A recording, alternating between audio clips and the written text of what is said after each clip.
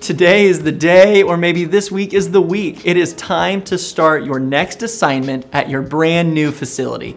Your first few days and even weeks at your new job site may be full of anticipation and nerves, excitement and expectations, all of which are perfectly normal reactions. As always, Skillwork is here for you every step of the way to answer questions, offer support, and provide encouragement.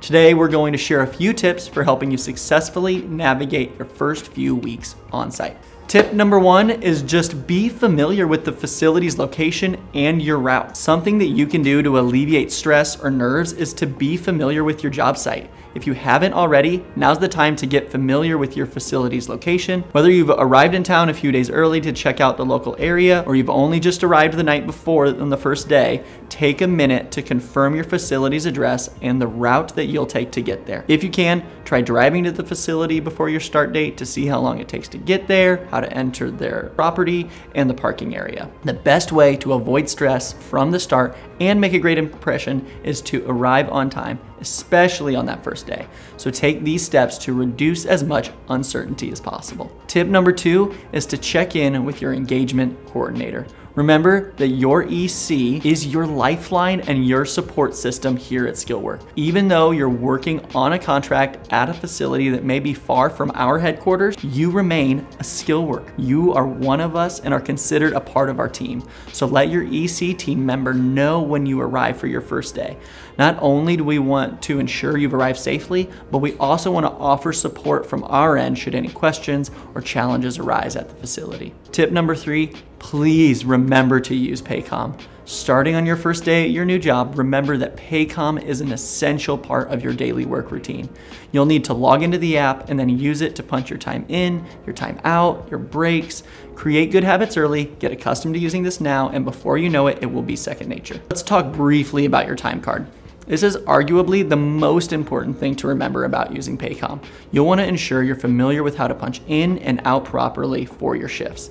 The facility where you work may also ask you to punch your time in and out on their own systems. This is completely normal. Don't let it throw you off. Having both you and the facility track your hours allows our payroll team to ensure you are paid correctly should we notice any discrepancies. It's a team effort between yourself, the facility where you work, and our Skillwork payroll team. There is a system of checks and balances in place so that your hours worked are accurately recorded and you're paid out appropriately, which is kind of the most important. Rest assured, our payroll team will be in touch with you if there's any error or concern with your time card. Again, your EC is here for you, so you can always bring any concerns to them about your time card or Paycom. They'll get you in contact with a payroll specialist if needed.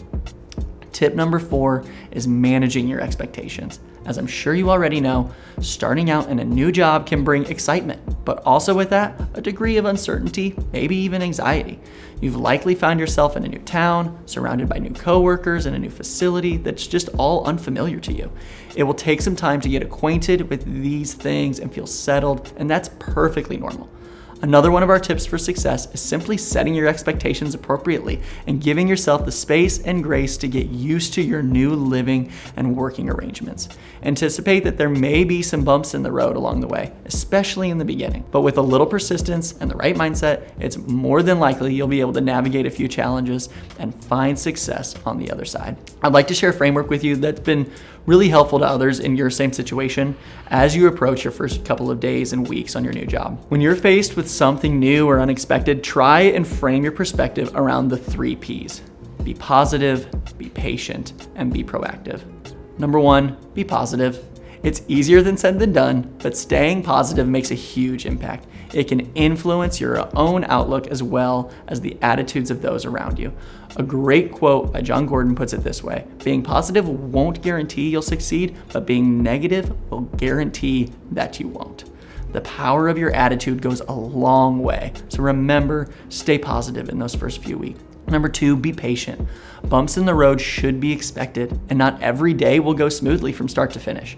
Anticipate that this adjustment period will take time, and give both yourself and the facility an extra measure of patience as you both become familiar with each other and just the expectations of the job. And third, be proactive.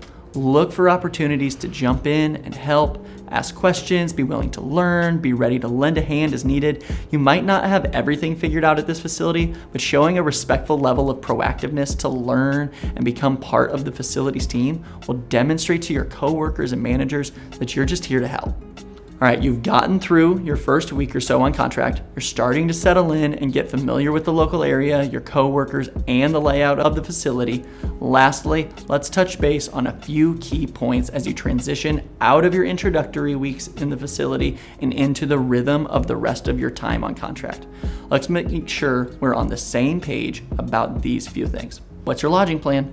Make sure you're thinking about this. Will you remain in a hotel for the duration of the contract, or have you secured a furnished rental for the next few months? One of Skillwork's housing coordinators will be checking in again to ensure you've got a plan in place for your lodging and lend support as needed. Number 2, give us your honest feedback. We want to hear from you. Your EC is going to continue checking in with you throughout your contract. You'll get to know them well. Be sure to give them feedback and let them know how they can best support you. Number 3, payday. This is the most important one, right? Your first weekly paycheck is paid out the second Friday from your start date. After that, you'll be paid every Friday based on the hours worked the previous week. Be sure to connect with your EC if you have any questions at all regarding our guaranteed hours policy, benefits, and much, much more. Today, we've covered some basic tips for success to help you navigate your first few weeks on site. But the real work is up to you. You've earned this position, you're more than capable of succeeding, and we're so excited for the opportunities in store for you. We're only a phone call or a text away. Reach out if you have questions or concerns. And remember, be positive, be patient, be proactive, and you'll get through these first few weeks successfully. Best wishes from everyone here at Skillwork.